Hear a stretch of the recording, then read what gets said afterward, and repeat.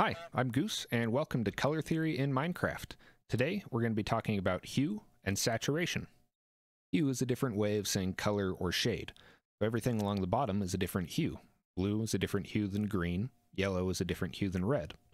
Saturation is talking about how intense or vibrant a color is. We have very high saturation on the bottom and low saturation on the top. Now, it's important to remember that hue and saturation don't necessarily affect value. Remember, value is how light or dark something is. For example, we have light blue concrete and light gray concrete. Now, both of these are different hues and they're different saturations, but if we go to black and white, you can see that they're almost the same value. We use words like hue and saturation to describe the differences between specific colors. This can apply to groups as well as individual blocks. So right here we have 4 groups. We have red, cyan, orange, and yellow. Each one of these is a different hue than the other. Yellow is a different hue than orange. Cyan is a different hue than red. But the same principles apply to each one of the blocks in each group, because obviously netherrack and polished granite are not the same thing. For example, netherrack is darker, so it's a lower value, and the color's pretty intense, so it's a high saturation. Whereas polished granite is light, so it's a high value, but there's not a ton of color in there, so it's low saturation. This can be done for any one of the blocks in the game, and really anything you see anywhere. Now over here, I have a collection of red blocks. The redstone block right here is going to be my center of red saturation. This red that we have along the edges is as saturated red as you're going to find in the game. That is red.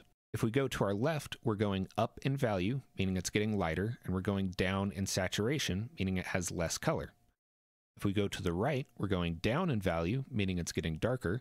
We're also going down in saturation, meaning it has less color too. Something that is higher value and less saturation is a shade. Something that is lower value and lower saturation is a tint. Adding white makes a shade, adding black makes a tint. Now over on this end, we have polished blackstone. And at first glance, it looks like it's black and gray, but when you really get in there and look, you can tell it's mostly purple and a little bit of blue. This is a great example of how saturation is relative, just like value.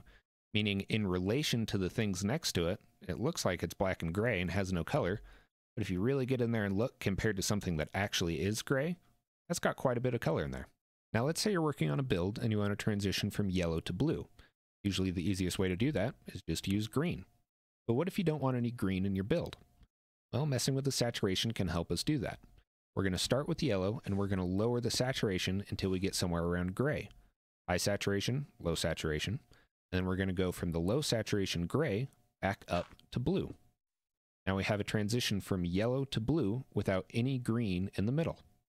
Granted, this is a pretty big gradient, but you can always pick and choose and just use a few of these.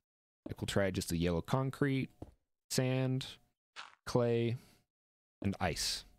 That looks pretty good. You can even throw the blue on there at the end if we want. That's a pretty good gradient right there. So this series is a very basic overview of these principles. There's a lot that we didn't cover here, but lucky for you, there are some other people that go very in-depth. For example, here's a great Minecraft color wheel by Goopy25, and this over here is an awesome video by Nice Name on YouTube talking about color spaces in Minecraft. I really recommend checking it out. It's really, really interesting. But I want you to take just a couple principles that we talked about here today and apply them to a build. Do something small, little experiment, doesn't have to be too much. But I'm going to put a link to my Discord down below, and you can come in and share it, ask some questions, say hey, whatever you want to do. I would love to see you there. So thank you so much again for checking this out. Make sure you subscribe because we have a lot of other topics to go over, and I'll see you next time. See ya.